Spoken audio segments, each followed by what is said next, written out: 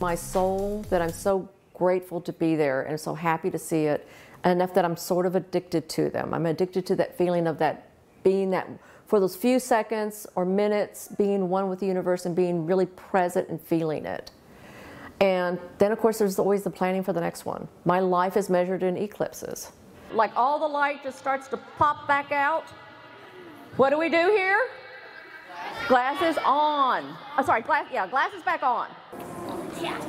This is flares from the sun. You know the sun is a big ball of energy in the sky, right? Okay, so be looking for that when you're looking at the moon.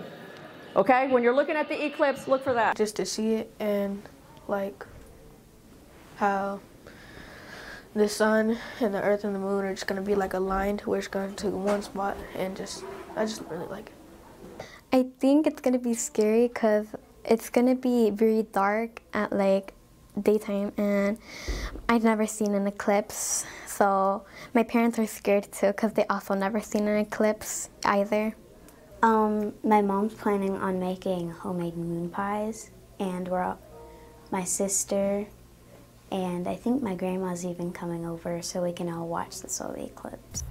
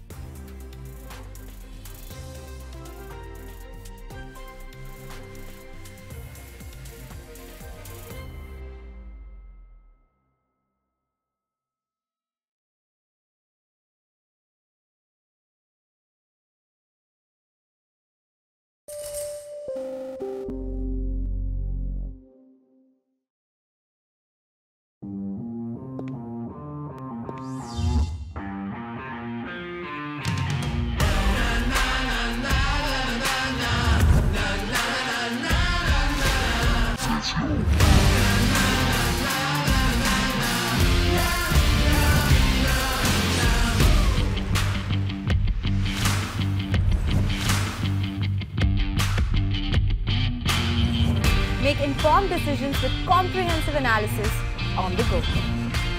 Strengthen your portfolio with real-time market updates on the go. Create effective strategies with insightful expert opinions on the go.